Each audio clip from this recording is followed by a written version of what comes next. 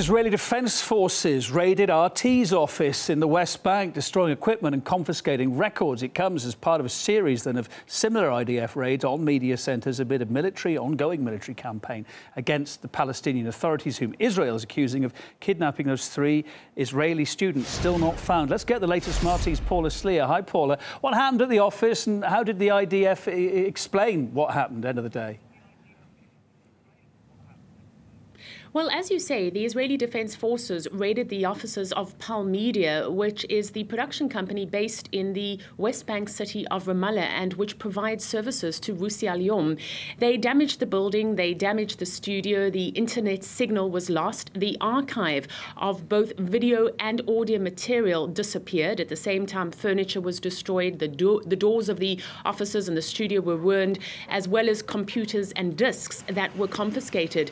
Now, there's been almost a comical conversation between us and the Israeli Defense Forces. We've been in contact with them throughout the course of the day. And when we asked them what exactly had happened, they said nothing. The raid was against the Al-Aqsa channel. We then pointed out that that was actually in another building. And they said, oh, well, then in that case, the raid was against Al-Quds TV. So we followed up with a question as to why have you then confiscated RT Arabic's equipment? And the answer we received from the IDF was that we had to, since the operation targeted the whole complex. Now, these confiscations were done as part of the so-called Operation Brothers Keeper, which is intended to rescue 3 Israeli teenagers that were kidnapped over 10 days ago by Hamas. The deputy head of RT Arabic has said that the IDF has never acted without any kind of documentation that proves that whoever it's raiding is in fact affiliated with terrorists. But when he asked where the proof was that RT was affiliated with any such party, that proof was short in coming. The spokesman of Israel Defense Force was claiming that Israeli force is never acting without any documents, without any exact specific intelligence.